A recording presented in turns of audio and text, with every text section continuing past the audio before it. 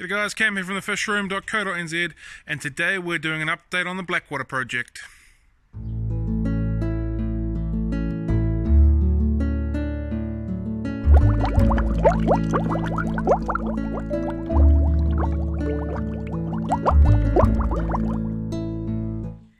But before we go too far into this project video, I just need to say that I'm looking for a couple of YouTube people to do a couple of collab videos with me.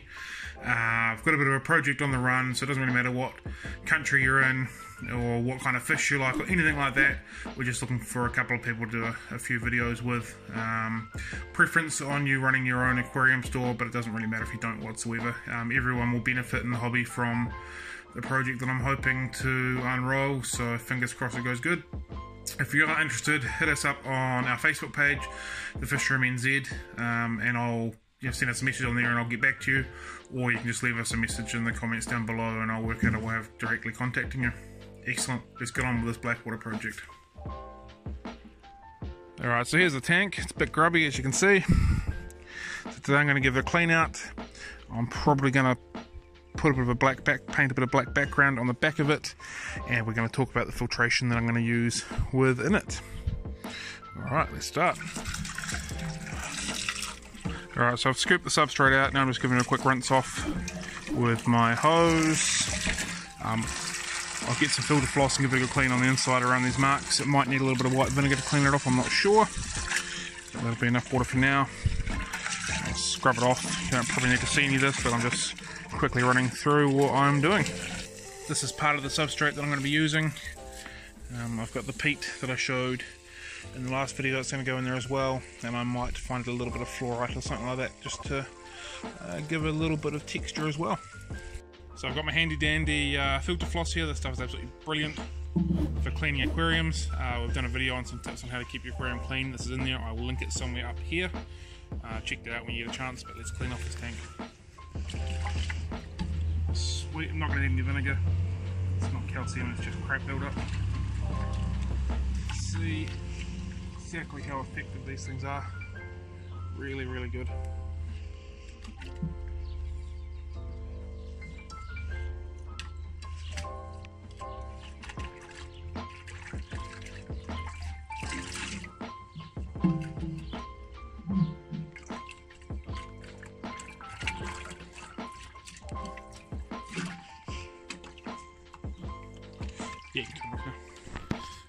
There we go, one very nicely, freshly cleaned project aquarium. It's pretty simple, just the filter floss, didn't need any white vinegar or anything, it wasn't any calcium build up or anything like that on the inside, it was just a bit of crap. Am I allowed to say that word on YouTube? Oh well, I just have again. Right, so that's nice and clean. Let's talk about the filtration. For this tank I've decided to go with a Hamburg style matte infiltration system. So pretty much it's either going to go directly across the tank like so, and then have an airlift coming up through and over top of it, or I'm going to cut it down and put it right into the corner and have a similar thing. So the reason behind using this system as opposed to anything else is that I want to be able to hide my heater that's going to be in the tank. You can't really do that by using internal filters or anything like that. In fact, I might even stand it up. So I want to be able to hide my heater, and I think that this style filtration it can be hidden really easy, and that's kind of what I want to achieve. So it might just end up being dab smack in the corner like so. As the filter gets older, it will change to a darker colour, which will then build itself right into the tank itself. So the wood still ain't sunk. No more updates other than that. My stack of peat, it's all good though. It's mixed in nicely, so that's ready to be chucked into the substrate eventually when the wood gets done, because that's all that I'm waiting on now. Got two aquariums that I'm water testing. I've got some fish coming in that I'm going to quarantine before I go any further. So I'm just going to run a couple of air stones on them, quarantine them for a few weeks before I do anything with them. I know what I'm doing in this tank. I don't think I've told anybody yet, but that's alright, but I know what's going in there, so good times. Alright, so we've made our way to Bunnings, grabbed a can of spray paint on the advice of the Bunnings people there. I was thinking that a rolling paint would be better, but I reckon the spray paint's going to work better for glass, so we'll go with the spray paint. I'll give it a clean off with meths, and I'll give it a spray paint, and then our black will be all done towards the back.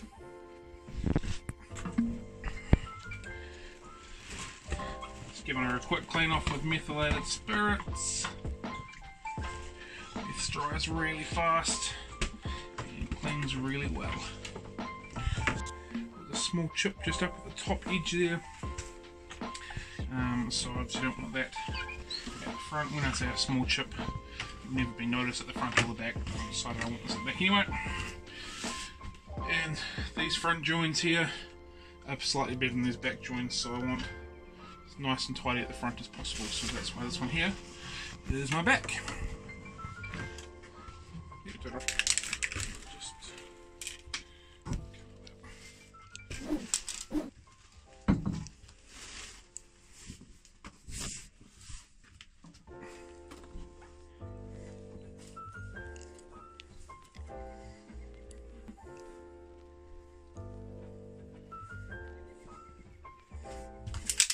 Ready?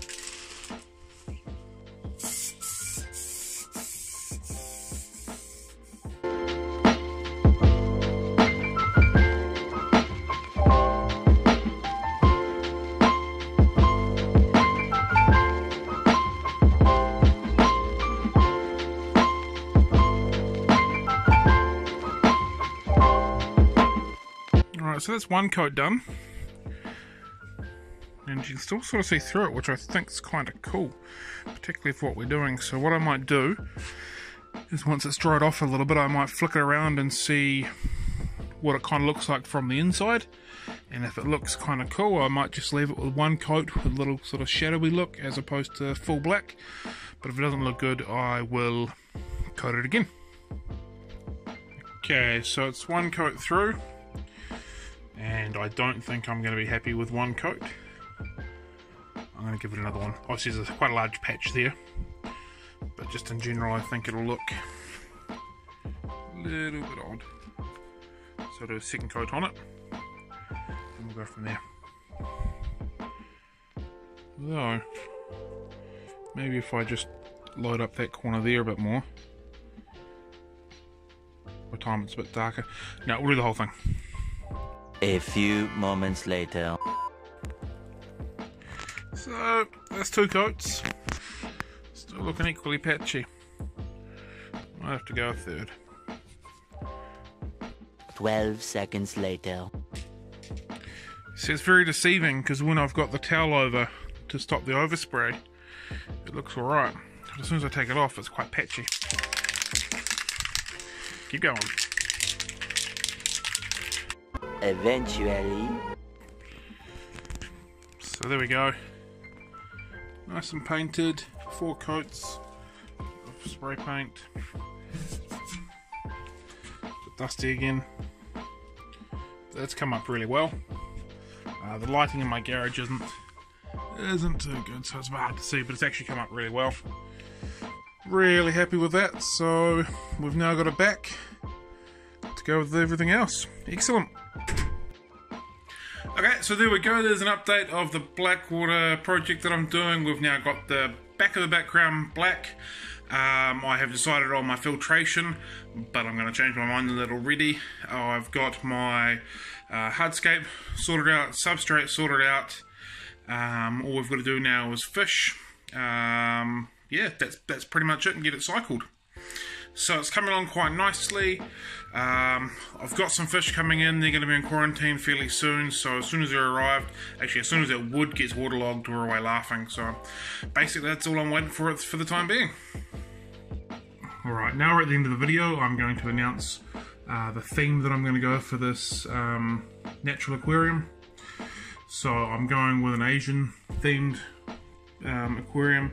So I've got a bunch of crypts here.